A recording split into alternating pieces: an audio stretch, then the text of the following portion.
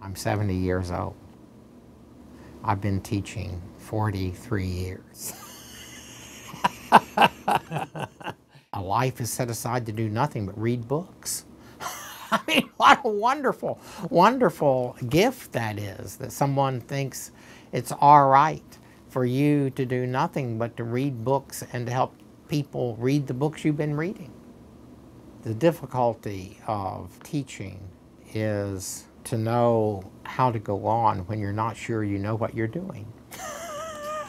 And you have to do that over and over again, because if you're doing it well, you always discover the inadequacies of what you've just done. And that's part of initiating students into the wonderful world of learning.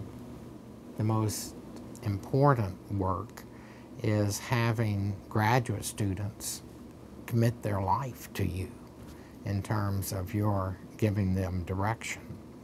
And that's very frightening, because you better be very serious about what you're about, because they are taking great risk in studying with me. I'm an antagonistic son of a bitch, so I enjoy a good fight. So it hasn't been a struggle at all. My first teaching job was at Augustana College in Rock Island, Illinois, where I was being let go. I thought at the time, well, the hell with it, I'll go back and lay brick. I like that.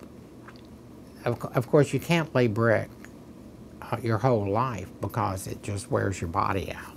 But it always was a kind of safety valve that made it possible for me to think, well, if this stuff falls through, there's something I can do that people need. I can lay brick.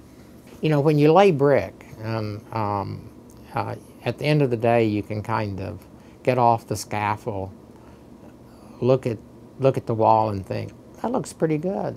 And there's a real satisfaction in that. There's never that kind of satisfaction in being an academic. You just don't have that kind of completeness.